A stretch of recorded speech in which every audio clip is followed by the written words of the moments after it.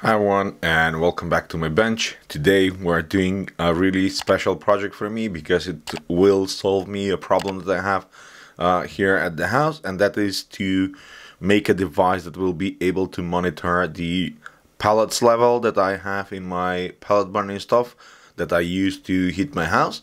And to do that, we will use one of these HC-SR04 ultrasonic distance sensors that looks something like this. The way that this device operates is it has one transmitter and one receiver, and it sends an ultrasonic pulse that is then reflected and detected from the other sensor. It's connected to the Arduino board via 4 pins, so we have ground on the far left and VCC on the far right. It can work from 5 volts, but also from 3.3. I think 5 volts will be better. And then we have the echo and the trigger pins that we use to collect the data. The pellet stove looks exactly like this. So on the left we have the burner and the heat exchanger on top. Here is the controller, and on the right this is the holding mechanism. So it holds up about 6 bags of wood pellets that you open this lid on the top and we pour it in, and that's good for usually about 4 to 5 days. And currently, I just go and regularly top it up with pellets, but I want to add a device that will be mounted on the lid. So whenever the lid is closed, it will measure the level, or to be more precise, it will measure the distance from the lid to where the level of the pellets is, and that will be mapped to show me whether I have low, medium, or if it's full.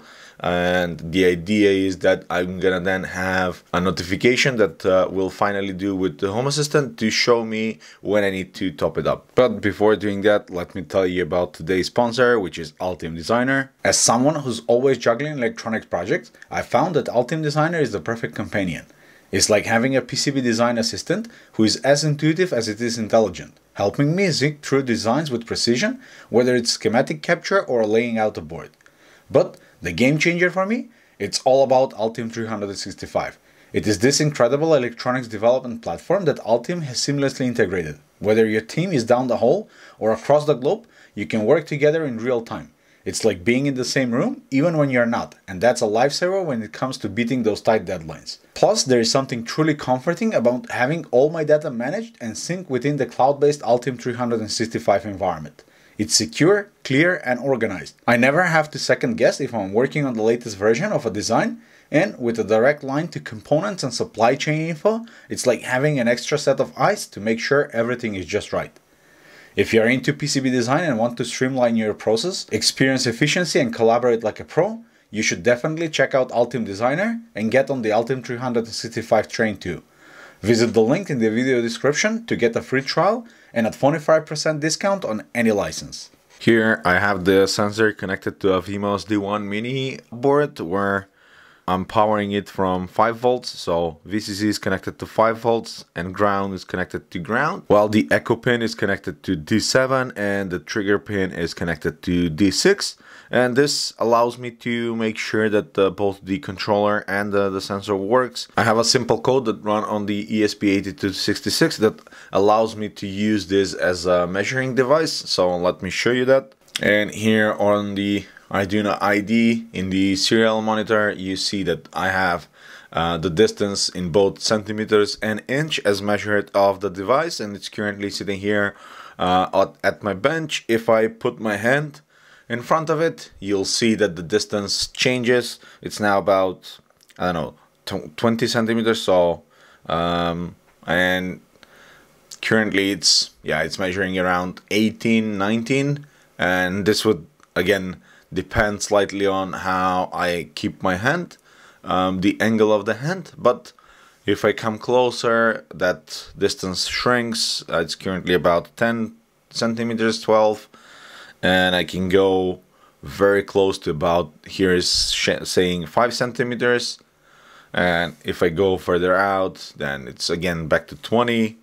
Now it's 35. And if I remove my hand, then it goes to about a meter and 40 centimeters, which is the distance from here next to the wall on the other side. To be able to figure out how far the sound wave traveled, we use a simple sketch where we have the two pins set, one is output and the other one is input. So we have D6 and D7. We have some constants defined here to be able to measure. So this is the velocity of sound as it travels through air.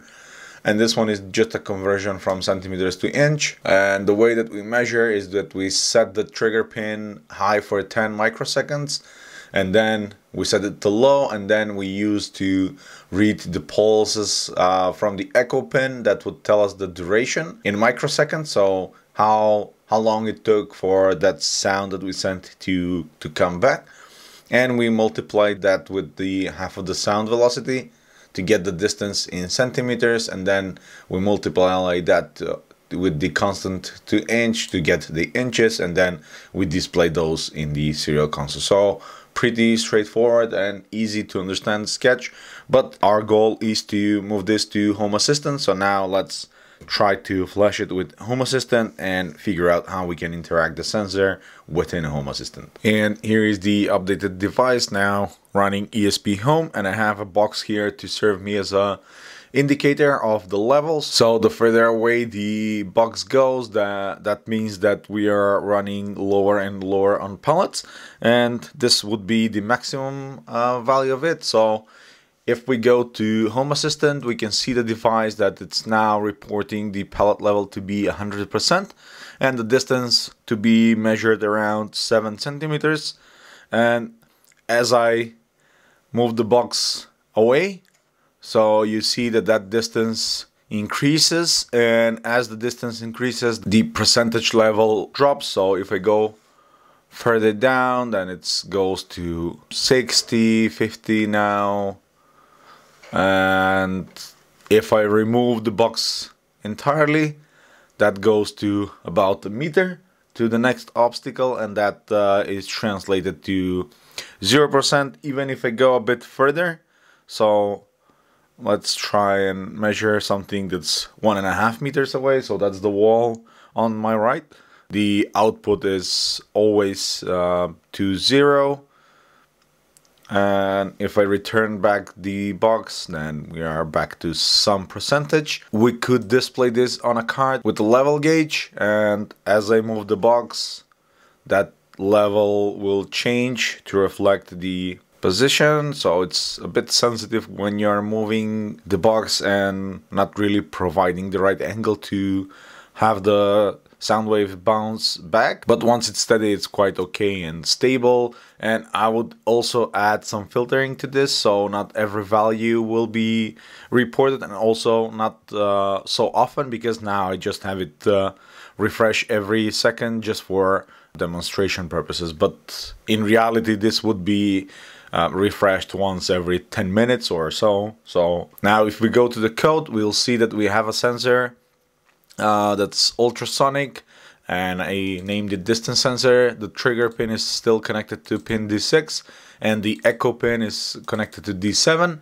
I named it as the ultrasonic sensor, and this is what we see here. The update interval is 1 second, and then later on I'll add the median filter. This would, I think, calculate the average of the last 5 measurements, so we don't have huge jumps in the measuring, and that would extend the time. So if I have 10 seconds here, or the defaults to 60 seconds, that would update once a minute, but the median will extend that to once every 5 minutes. So that should theoretically give us a bit of more stable value, and the pellets are not really spent that fast, so it should be fine.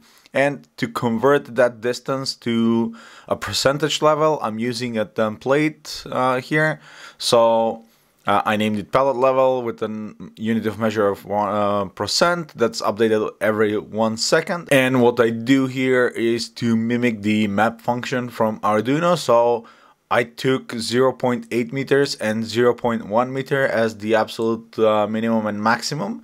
So 0.8 meters and anything above that will mean that the container for the pellets is empty, and 0.1 or Anything less than 10 centimeters will mean that the container is full. I'm calculating the value based on the map function from Arduino to map it between 0 and 100%. And because this can go beyond 1 meter, then if anything, if I get a value that's above 100, I always clamp it to 100%, and the same if I get a value below 0, I always clamp it to 0, and then I return that value, and that's how this value here is updated based on the movement. And you can see if I go to 0.8 and 9, it should be 100, but even if I go a bit closer, the sensor will detect that. So 0.4, so 3 centimeters now, it still reports 100 because I don't want to be that precise in that level. But when we go further apart, then we're down to close to 27 centimeters, and it's down to 76%. And the further I go, the lower it will get. So with everything working, now the final challenge would be to create an enclosure and mount this to the pellet boiler. I plan to make an enclosure. I still don't know how I'm gonna make it, but the idea is that I'm gonna mount the sensor in between the lid. So there is a small gap in there where I think I could fit the sensor if it's small enough with some magnets, have the wires running outside, and then the Wemos D1 Mini board will be housed in an electrical box outside that will be powered from the local power source with the power adapter, so it's always on. But this would be inside, and I think I'm gonna stick it with magnets on the underside. So let's see how that goes. The obvious solution is that I would create an enclosure with a 3D printer, but unfortunately I do not own one, so I have to improvise in the moment. And here is the final version of the pellet monitor.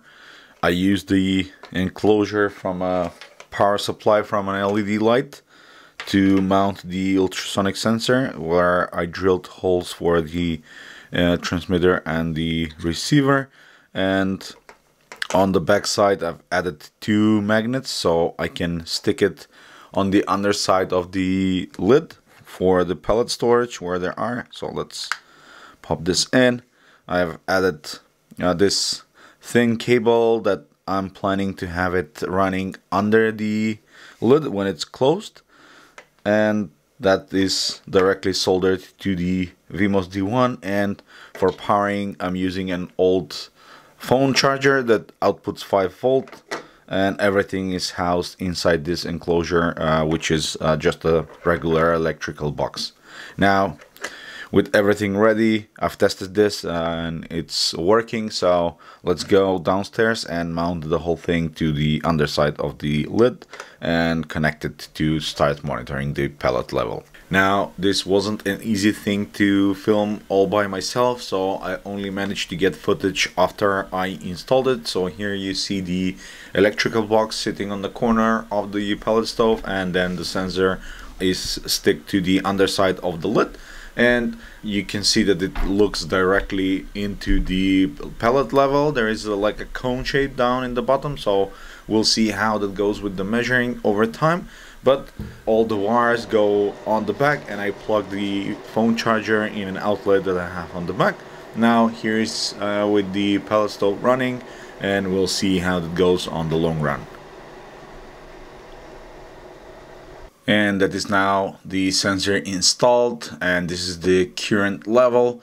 As you saw, it does fluctuate a bit, but we'll see how that goes. I'll have it running for a while. Currently it's only running for about like few minutes, and this is the data that we got before turning on the median and extending the measuring time, and this is after. So you see we get a much smoother result, and this is the final code where now the update interval is on every 10 seconds, and that's the same for the percentage value as well. And there is a filter applied that takes the average of the last 5 measuring and only then applying that as a value on the percentage. So I'll have it running for a few days, see how that goes, and see if I will need to adjust the minimums and maximums here in terms of the level. And only then I'm gonna continue with adding any notifications.